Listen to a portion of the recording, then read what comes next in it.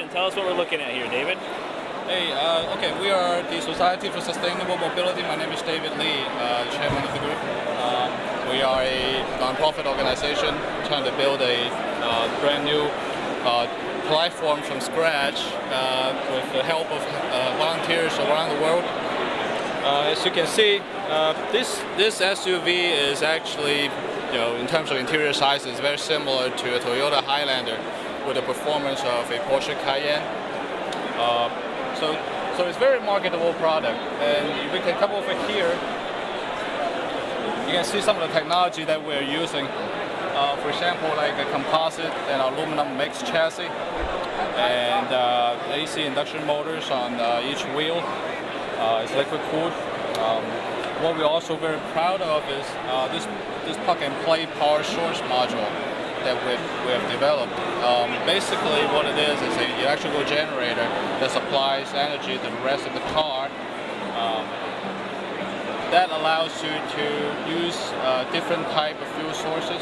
Say you got a gasoline engine today, but you want to use a diesel engine tomorrow, a biodiesel tomorrow, you can do that. Just go to the shop and then they can swap it out for you in a couple of hours. So that really helps break down the barrier to entry for a lot of alternative fuel businesses. As you can see here also is some of the materials that we plan on using.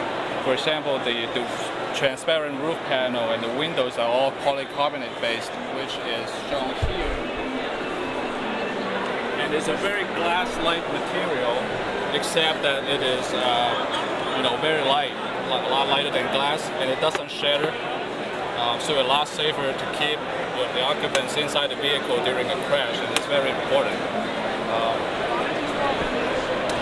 This is another piece of material.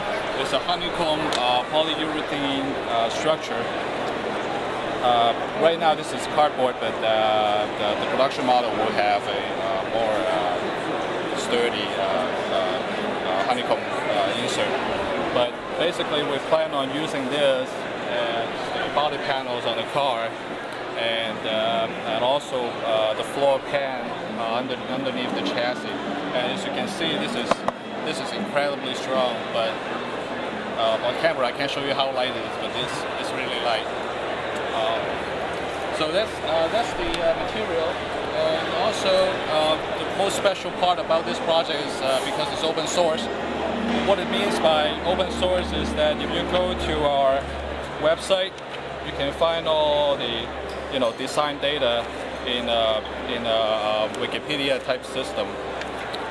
Something like that would be the electrical system, for example, and people can go in and make comments and basically make this thing better and help it evolve. Our design team, we have two design teams. One in Los Angeles who is concentrating on the electrical system, and we also have a design team in Rotterdam, Netherlands, who is more focused on the automotive engineering part of it. So the chassis and the suspension will be a European design, and the electrical system will be designed in the LA area with the help of a lot of people in the aerospace industry. So thank you. Cool. Perfect. Little walkthrough. It's as if they were here. Yeah.